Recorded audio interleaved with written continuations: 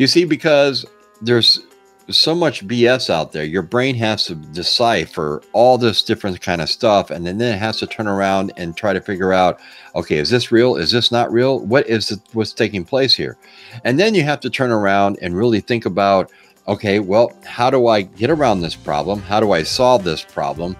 You know, what do I do to be prepared for this problem? Because if you all haven't noticed, every other day they're throwing something else at us. There's something, there's this or that, and this is going on, and you know, the whole 9 yards. So we have to constantly be thinking on our feet, and that's what makes you a good prepper, because you have to make sure that you can take the information in, process the information, then turn around and have a solution to the information. You see, this is where the government lacks.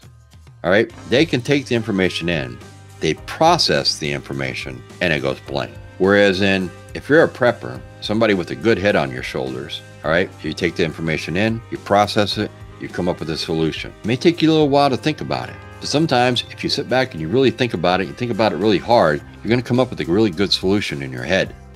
And that goes for any type of situation. It doesn't have to be like, you know, the end of the world type situation here. If you got a problem going on in your life, if you got a problem that you have to deal with at work, if you got a problem with whatever, you process in the information, you think about it, and you're going to come up with a solution. Some way, you will come up with a solution.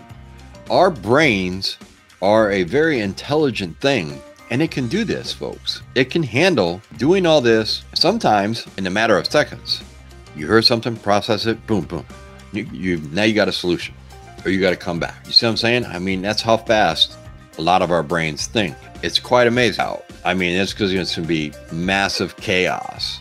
Because the grid is so fragile now, it wouldn't take a lot to really do a lot of damage. And how long do you think it would take for them to build all this stuff back? You see, I think there's other things that are playing in the cards here, and we're not just being told everything. I don't think it's all man that is destroying this planet. I think there's other things that have happened or that are taking place as we speak, and that is contributing to the problem. Now, like I did say, before I get all the hateful comments and everything else, you know, man probably has or is at some point in time contributing to the climate.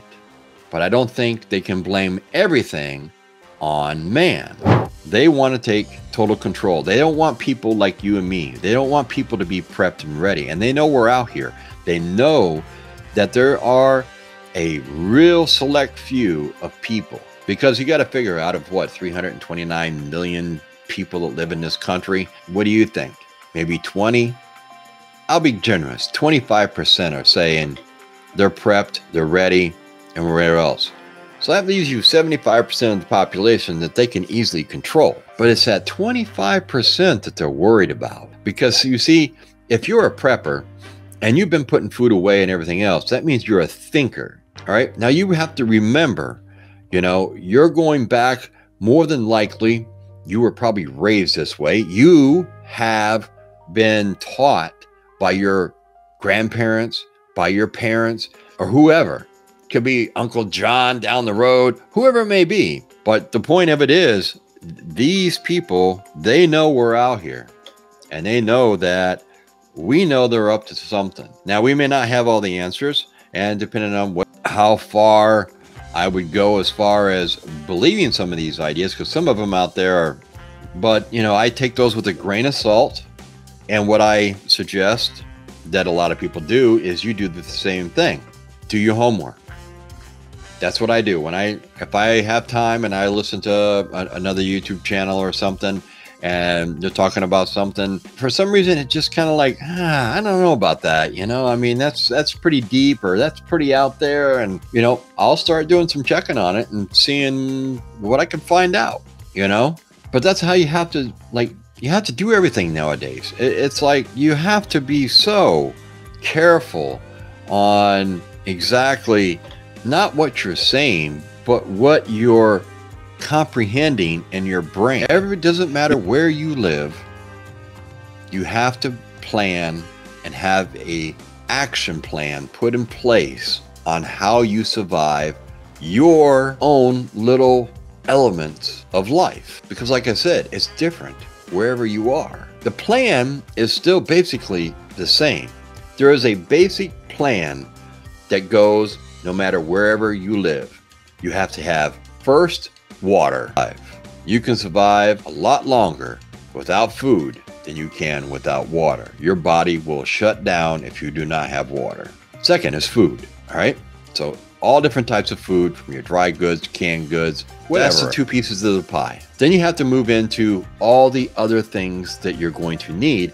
And this is where it's going to come into play on where you live and how you have to plan. I would highly suggest that you do have a decent first aid kit and try to build a better first aid kit for down the road. Because you see, folks, this is what is going to happen. If something majorly goes down, the ambulances and stuff aren't going to be able to roll out to thousands of people if they need help. And what happens if one of those people could be your wife, your husband, your kids, your parents, your grandparents? Basic knowledge of first aid will get you a long ways.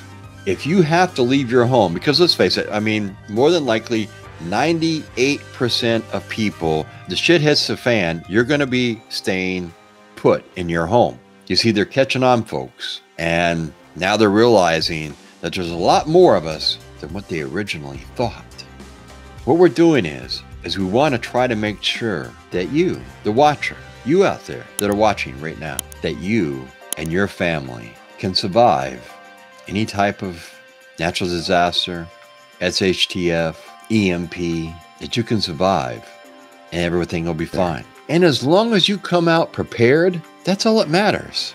You see, that's all that matters, folks, is that you come out prepared and ahead of the game.